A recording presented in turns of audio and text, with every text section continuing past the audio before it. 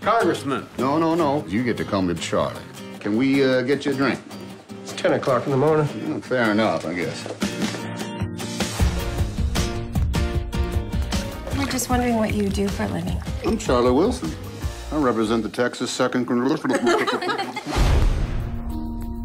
I'm standing on the border between Pakistan and Afghanistan. Afghans are now ready to fight a war against the Soviets. If they get weapons, they say they will win. This is the 6th wealthiest woman in Texas. Joanne. I have been passionately involved with the cause of the Afghans since the day the communists marched in. Why is Congress saying one thing and doing nothing? Well, tradition mostly. You sit at the intersection of the State Department, the Pentagon, and the CIA. The 3 agencies you would need to conduct a covert war. Yeah.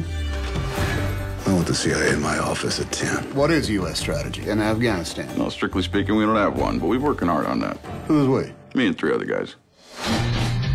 I need airplanes, guns, and money. A sudden influx of modern weaponry would draw attention. Draw attention? This is the Cold War. Everybody knows about it. There must be some kind of way. You're going to Israel next week and we'd attack Pakistan on the end of your trip. This meeting's going to be run professional. A friend of mine's a belly dancer.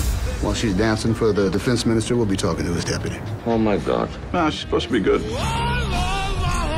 This thing is going to get done by the CIA, and it's going to get done quietly. You have authority to do this? None whatsoever.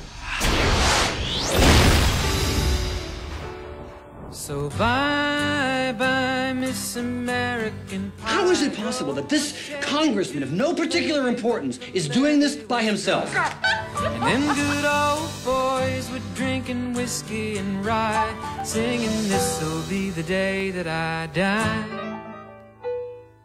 This'll be the day that I die. Where does this rank relative to other covert wars? There's never been anything else like it.